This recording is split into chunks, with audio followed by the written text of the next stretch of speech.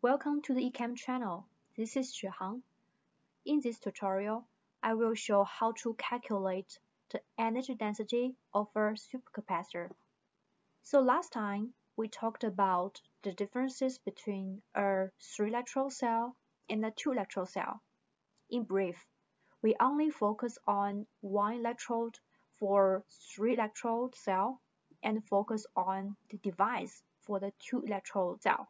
So when we are calculating the energy density, the first thing we should keep in mind is that we cannot calculate energy from a 3-electrode cell. The second question is how to determine the voltage window.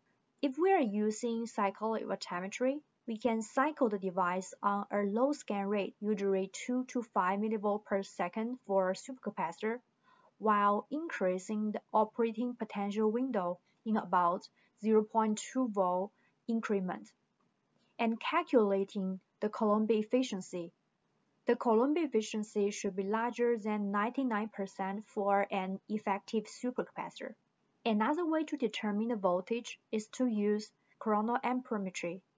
It means a constant potential is applied to the cell with a very large current response being recorded.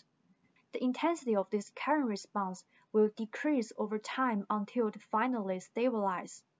The final current density, usually with a unit of ampere per gram, means the leakage current.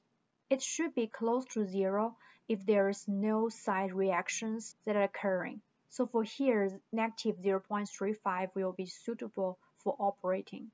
Now, we know the voltage window, and we also have CV curve or GCD curve to calculate the capacitance. It is very common to see the energy calculation equation to be E equal to 1/2 CV squared.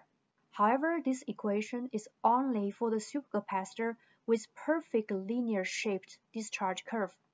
To calculate the energy for nonlinear GCD curve, we should use a more general equation, that is E equal to 1/m integral from z to t IV dt. The mass used to calculate the energy should be the total mass of both positive and negative electrode. In terms of calculating the energy density of the device, then m should be the mass of the total device.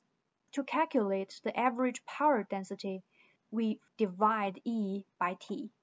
To further obtain the random plot, we should plot E as a function of P at different operating rate. Thank you for watching the video. See you next time.